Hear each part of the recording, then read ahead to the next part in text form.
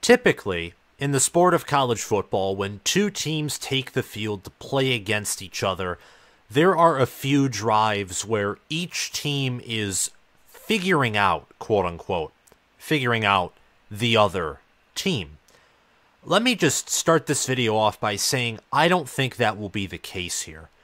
Even though these two teams are far from identical, they share a whole lot in common. More than you may think on the surface, though I think if you research both of these teams and you watch them, you know what similarities I'm talking about. Both teams have a Heisman caliber quarterback, an All-American caliber quarterback. Both teams have near elite in the case of USC, and I think elite in the case of Washington, wide receiver rooms. Both also have elite play callers at the offensive coordinator or head coach position.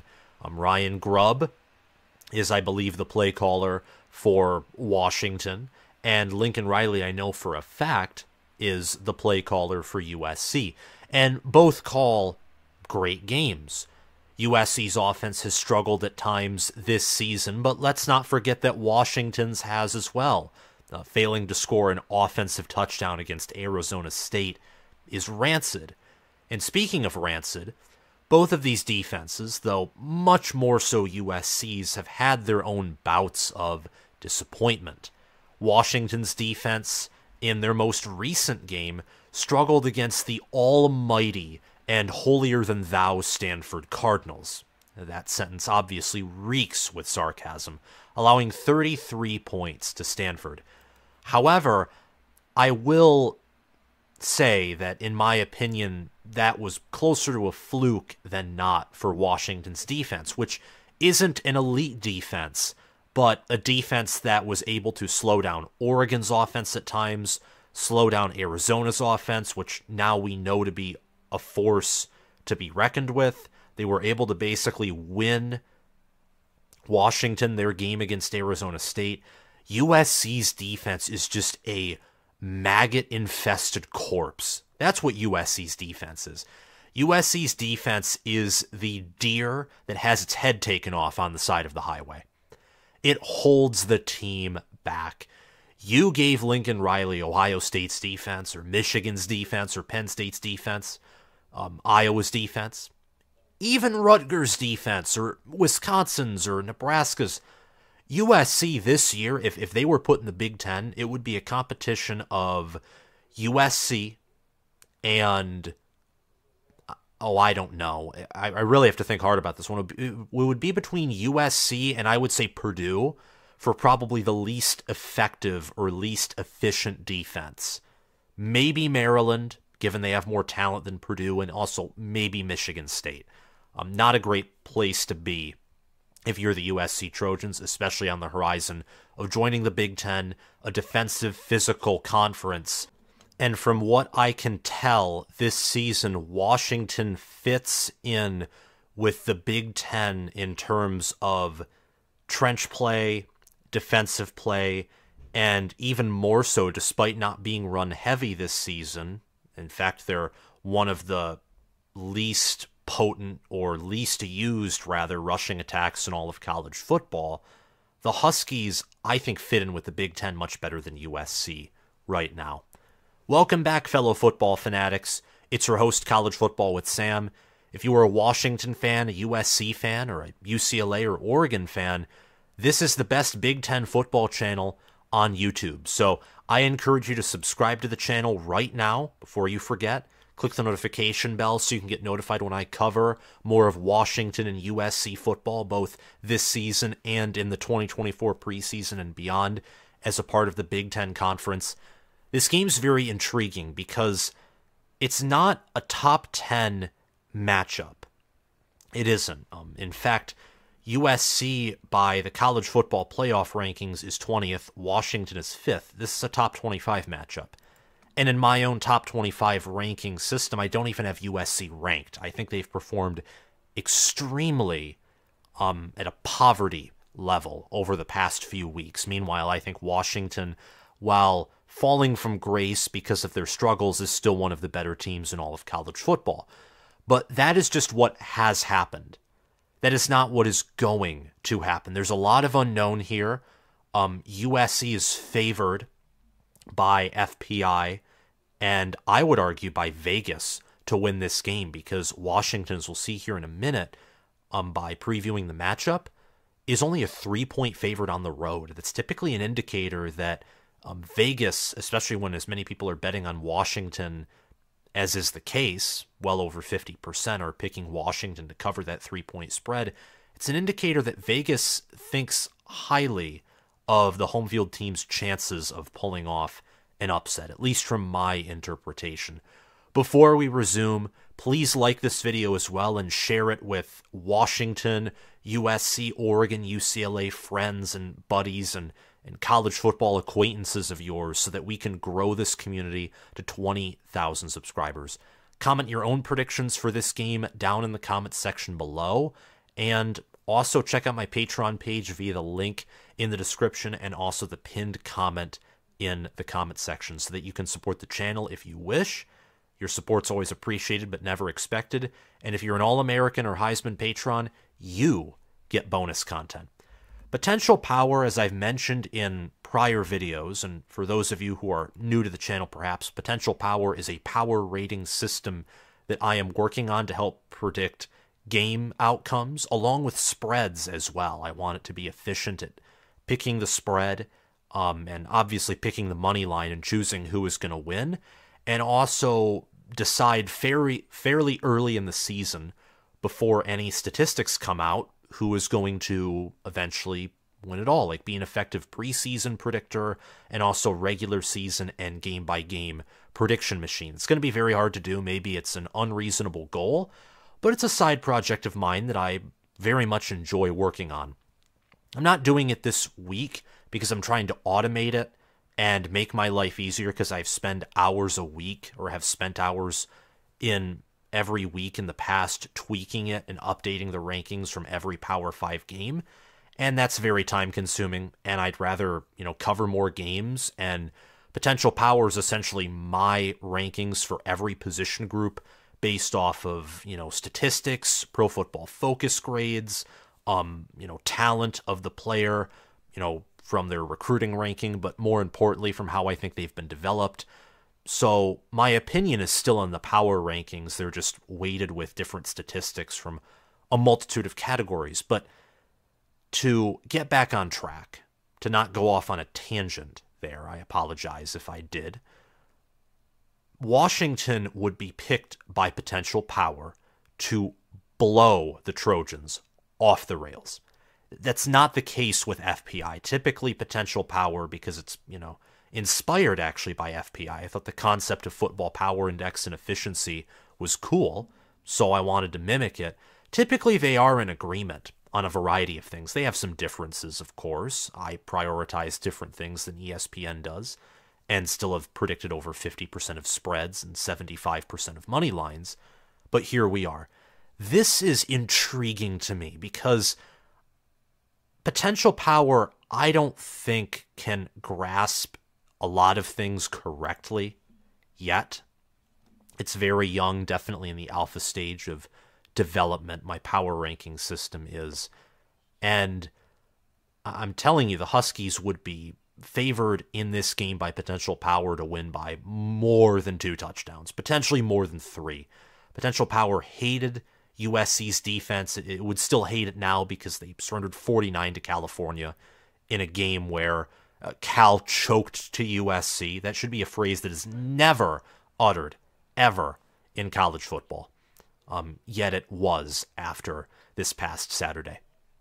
And the offense was also viewed as overrated and ineffective given their talent. Meanwhile, Washington, and I agree with my model on this at least, Washington's a much more effective, efficient team. They have less talent, less 4-star and 5-star talent, but their coaches, especially on defense, have put this talent to better use. You look at Michael Penix and, compare him to Caleb Williams. Michael Penix may not have a long career or a career outside of the practice squad in the NFL. Maybe that's taking it too extreme, but his injury history, the fact that he hasn't performed well in the past 2 games, if that trend were to continue, that would take a huge hit to what I think is a very volatile NFL draft stock. I think he's a good player, but I'm not exactly the best when grading players by how good of an NFL prospect they are. I do know, though, that Caleb Williams is much more talented, and he's projected to go number 1 overall in the 2024 NFL draft. Both are elite college quarterbacks, and personally, looking at Penix and looking at Williams and how they've both performed this season, I'd rather have Penix, personally, as my quarterback. I think he's the better quarterback. But from a raw talent perspective, it would be dishonest to say that Caleb Williams doesn't have better, tools assigned to him physically. And after all, he was a 5-star coming out of high school. Washington is schematically more efficient, and I think they have a better strength and conditioning program as well. They're 8-0. USC is 7-2. Yet, according to FPI, taking the Football Power Index point values and, subtracting USC's from Washington, since Washington is ahead, and then adding 3 points to USC, because the average home field advantage measured in points would be about 3 in college football. USC, in fact, would be favored by about 1 point. You look at the Vegas line, Washington's favored by 3, and I think a part of that is due to a lot of people look at this game and they pick Washington to win. In fact, I imagine that many of my own subscribers, when they saw my poll on this, are thinking, are you kidding me? Is this even a question? Look at these numbers here. Washington was picked by 86% of those who voted on my community poll to flat out win this game. Only 14% of people picked USC. That is typically something, that margin of opinion on who's going to win, that disparity is only seen when, let's say, a top 10 team plays an unranked team. For example, 87, 86, 85% of my voters on my Michigan versus Purdue poll picked Michigan to win. 13, 14, 15% picked Purdue to win. That's the same ratio for Michigan versus Purdue as is the case with Washington, who isn't as good as Michigan, traveling on the road to play a team that's much better than Purdue in USC. Washington clearly is a favorite of a large kind by the general audience, which typically isn't something good. I'm uneasy looking at that because I think Washington is the better team. Then again, upsets happen. The better team doesn't always win. USC right now could be in wounded animal mode. They got away with a win against Cal that honestly, Cal should have won that game. But you take the chances that you get.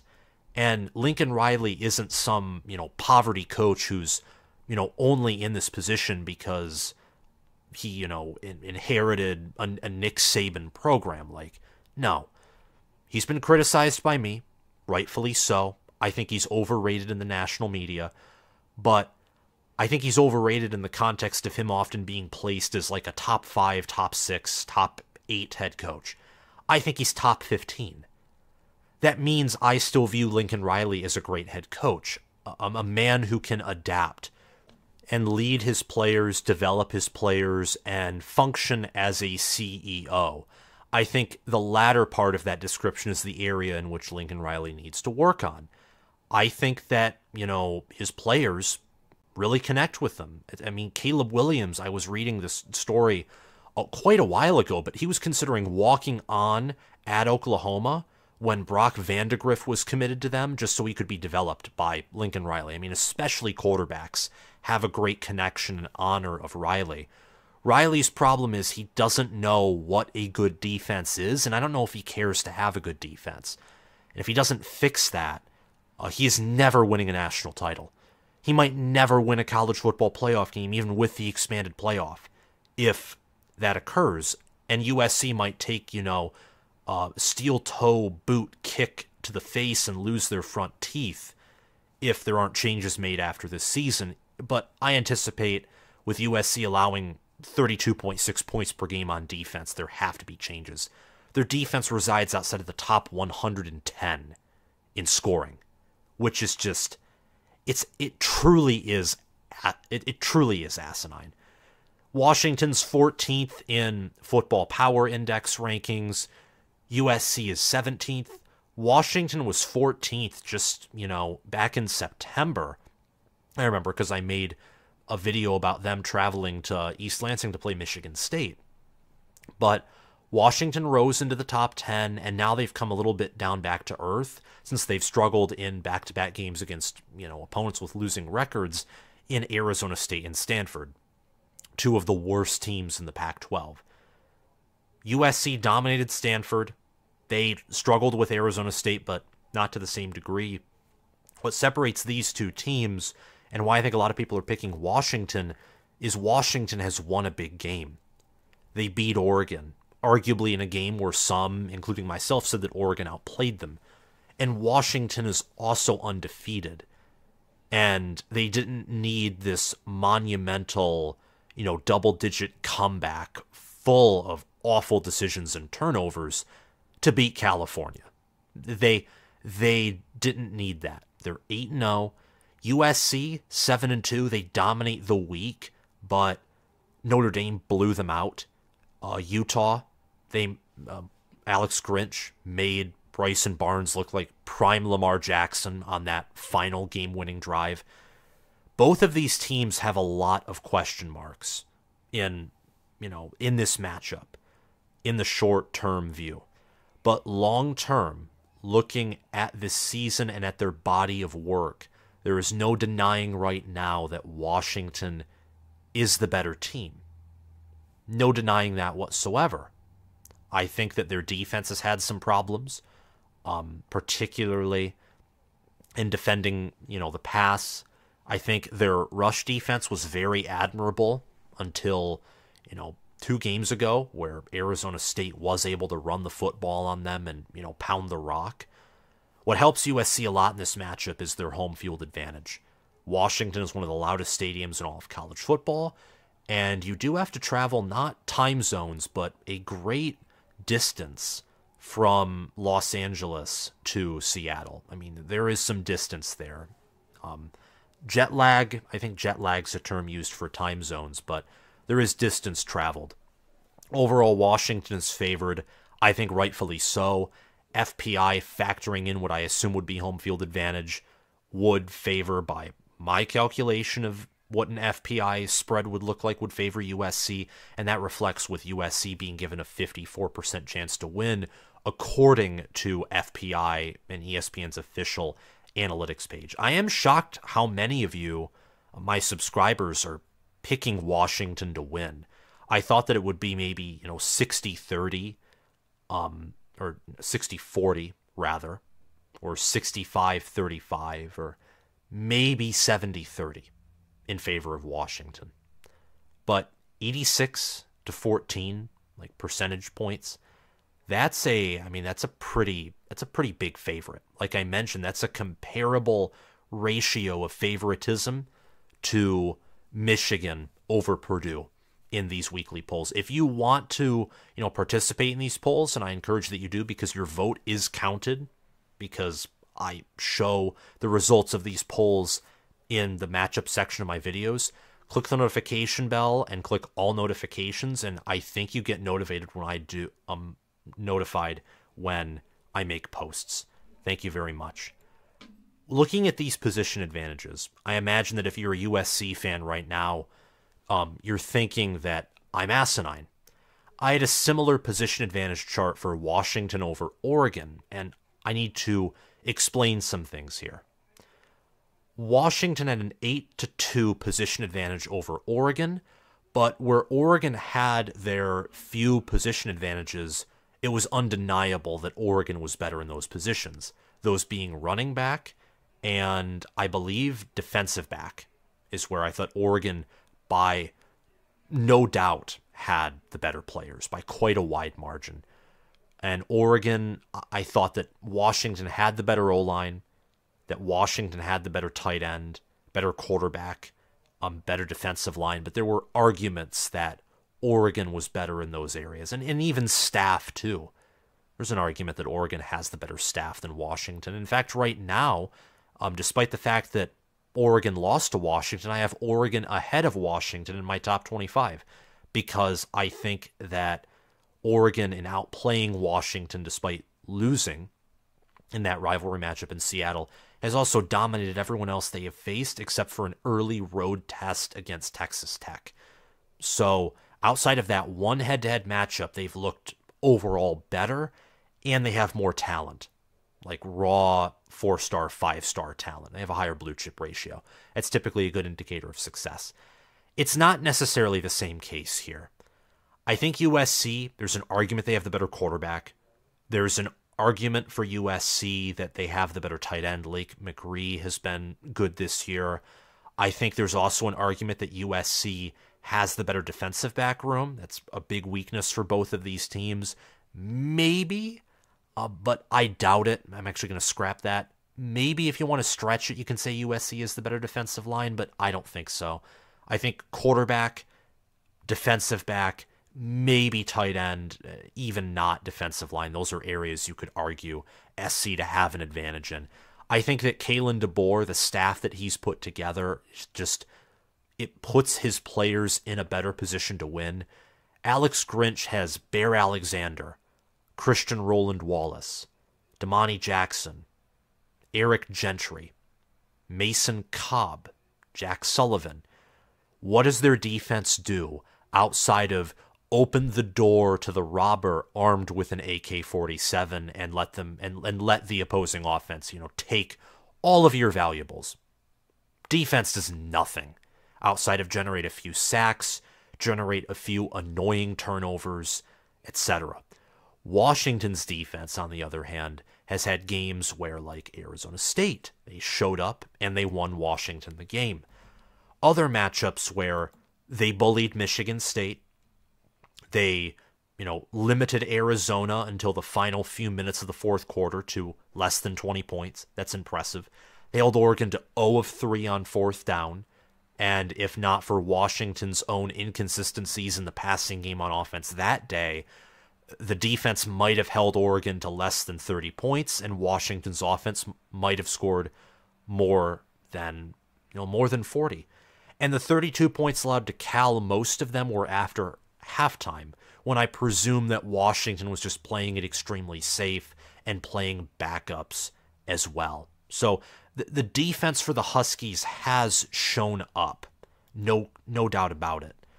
Washington's only allowing 20.6 points per game, which is 34th, a top 40 scoring defense. They're first in passing yards per game with 399. They're 119th in rushing yards per game, only rushing for 102.3 yards per game. However, you look, a little deeper than that. They're averaging over 4 yards per carry. So when they run, they're efficient. Will Nixon's averaging nearly 7 yards per carry, and Dylan Johnson's averaging 4.9 yards per carry with 430 yards. All of this in spite of a sad injury to Cameron Davis, who was going to be one of the better running backs in the nation, in my mind, before he suffered his tragic injury right before the season kicked off. So Washington can run, and they run pretty effectively, but they need to pass to open up the run, because Dylan Johnson, Will Nixon aren't great enough running backs to, to maximize Washington's win potential. The way that this roster's built, you literally, throw it all the time to Rome Odunze, to Jalen Polk, to Jack Westover, to Jeremy Bernard, and to Jalen McMillan, all through Michael Penix. That's how you maximize your chances to win if you're Washington in their current situation. They have 193 carries on the ground, 310 passing attempts. That's crazy. To be a top 10 team and to have that, passing attempt to rushing attack ratio is rare. Very rare. Football is often described as a game of inches and a game of physicality. that more so involves the run game. To a large degree, Washington being as highly ranked and as good as they are right now is to a certain degree an outlier. Yet they are also outside of the top 50 in seconds per play. So they're so good at passing the football that they can control the game and also control the clock by passing. That's nuts. It just another reason why Kalen DeBoer and Ryan Grubb are so good at their job. Michael Penix is 2,945 passing yards on the year, 24 touchdowns, 6 interceptions, a 176 passer rating, and an 82.7 quarterback efficiency rating, which is 6th nationally. Caleb Williams has 2,646 passing yards, 25 passing touchdowns, 4 interceptions. He has a 175 passer rating, and he has an 82 quarterback efficiency rating, which is 9th nationally. Both are elite All-American caliber quarterbacks. Both, you know, if the Heisman Trophy was truly about the best player in America and not by record and not by, popularity contest, both of these players, depending on how they finish out their seasons, could have an argument to be in the ceremony. Though I do think even if USC does wins the Big Ten or Pac-12, I'm thinking 2 ahead of myself.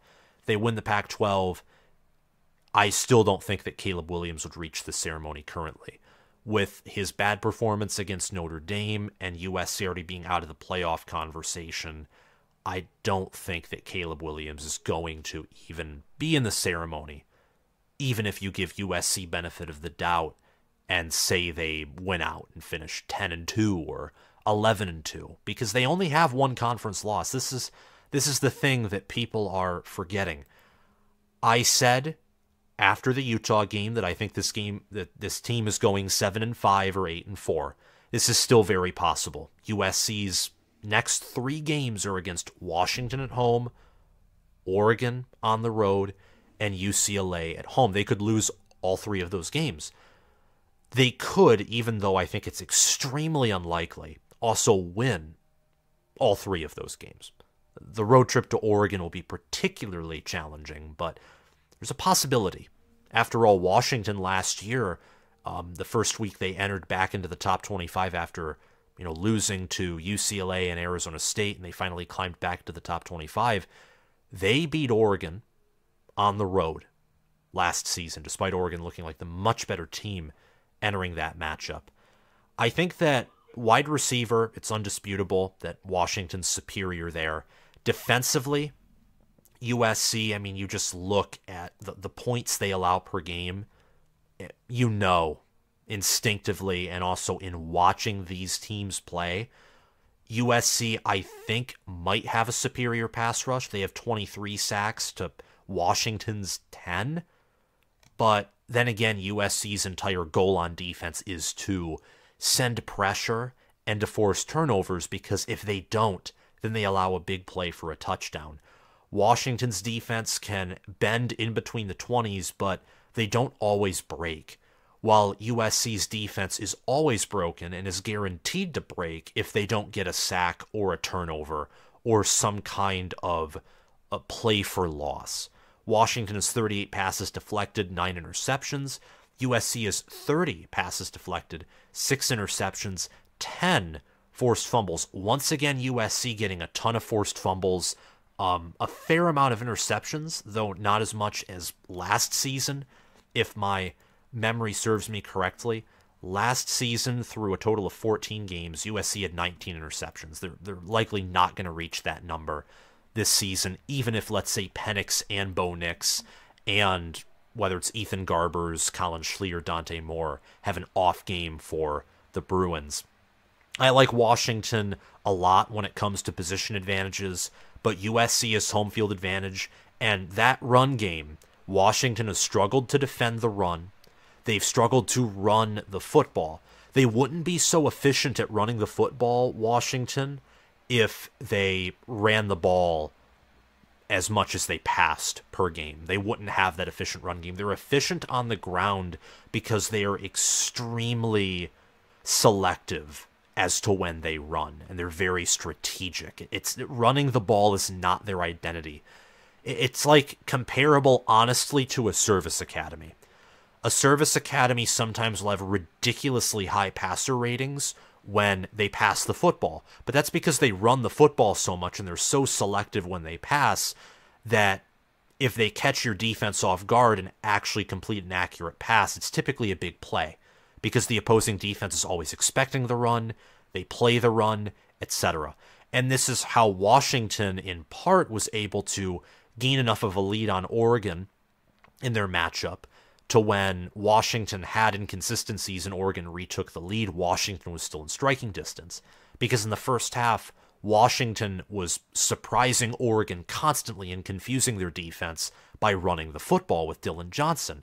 And that opened up lanes for Michael Penix to throw to wide open Rome Odunze, Jalen McMillan, Jalen Polk, Jeremy Bernard, etc.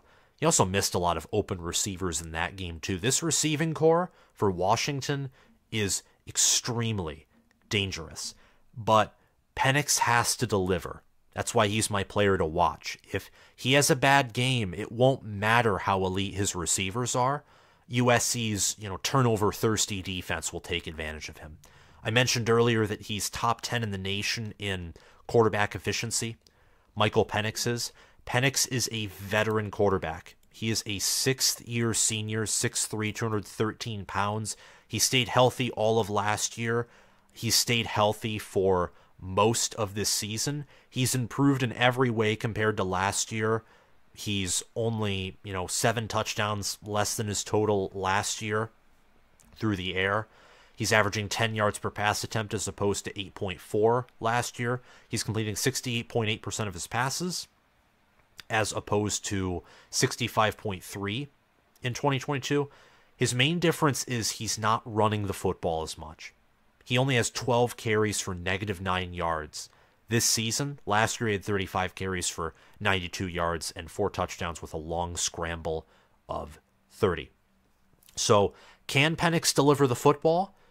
That's not a guarantee, like we've seen for every game this season, except for, even in the Michigan State game, he had some bad throws. His receivers just helped compensate for those. Penix, as college football nerds puts it very eloquently, is either very hot or very cold.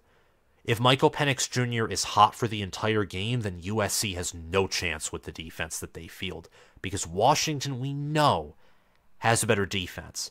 Penix himself decides the game in a lot of respects, because even if Caleb Williams has an awesome day, if Penix performs to 95% of Caleb Williams' 100%, Washington's defense is that much better than USC's, to where they will force a few stops from USC's offense, and USC's defense, might get a sack or two, or, maybe get Penix to throw one awful interception. But outside of that, Washington will be scoring on every drive and likely scoring touchdowns, not field goals. So Penix by himself, I could put him up here and say he's the only player to watch because this game totally depends on him, and I think that'd be an accurate assessment. But I don't want to snub Marshawn Lloyd. Marshawn Lloyd has been a key to USC's success this season with his explosive runs, his power, his determination to finish is extremely admirable. 766 rushing yards, 7.7 yards per rush, 8 rushing touchdowns. I don't think Lincoln Riley uses him enough, if I'm being honest. Marshawn Lloyd only had 17 carries against Cal with a long of 56. He only had 7 carries against Utah, 8 against Notre Dame. And early in the season, he wasn't used a ton, but against Arizona State, Colorado, Arizona, and Cal, he had, more than 10 carries. That's only in 4 games. I get that you have Caleb Williams, Mario Williams, Dorian Singer, Deuce Robinson, and also have, blanking on this name, my apologies. Gosh, the wide receiver, Zachariah Branch, my bad. elite returner. He's going to be an All-American, I'd say, probably next year or maybe at the latest 2025. I understand, Lincoln Riley, that you have all these weapons. And USC has 313 passing attempts, 269 rushing attempts. And their most successful offenses in 2017, 2018, 2019, Oklahoma ran the ball more than they passed. USC hasn't done that for 2 years in a row. I don't think they did it last year. Last year they were a more pass-heavy team. 515 attempts to 473 carries. So actually this season they are more imbalanced in terms of passing attempts to rushing attempts than they were even last year. Lincoln Riley's not running the football enough. And if he runs the football more, and let's say Lloyd gets more than 20 carries and Austin Jones gets, more than 10, I think there's a really good chance that USC can control the game and put more pressure on Penix. And by putting more pressure on Penix in a way that doesn't involve your defense, combining that with Alex Grinch's knack to find ways to get pressure, that's the one thing that he's good at on defense, maybe USC can get Penix to make a lot of key mistakes and come out with a win. Regardless, I think that this is Washington's game to come out and shine. I understand where Football Power Index is coming from, and I understand in my mind that I imagine Vegas is looking at this game and, really liking USC's chances here. And it is in large part suicide to pick against Vegas. However, I think that in the same way that, Nebraska, I'm going to be doing a preview and prediction video for this Big Ten matchup. This is a future Big Ten matchup, but for an actual Big Ten matchup, I'm going to be previewing Nebraska-Michigan State tomorrow. I don't think Vegas can comprehend how awful Michigan State is, because Michigan State has been favored. They've even been favored in some small matchups, or they have been slight underdogs, only to get blown out, whether it's by Michigan, Minnesota, choking a game against Iowa. Rutgers, they played close, but the Scarlet Knights still came out on top, although I think Michigan State covered. They failed to cover totally against Maryland, who was a 7-point favorite, and they failed to cover against Washington. I don't think that Vegas can comprehend how bad Michigan State is. I also don't think Vegas can comprehend how awful USC's defense is, and even looking at Caleb Williams and looking at the offensive genius that is Lincoln Riley, there's something broken about this USC offense. And I think that Washington's going to pass for 500 yards or more, and the defense will force a turnover, whether it's a Marshawn Lloyd or Austin Jones fumble, a Caleb Williams fumble, or a Caleb Williams pick. They'll force one or more turnovers to end up winning by double digits and closing out this game. The Huskies have the superior offensive line and defense. That's the biggest reason I'm picking them to win.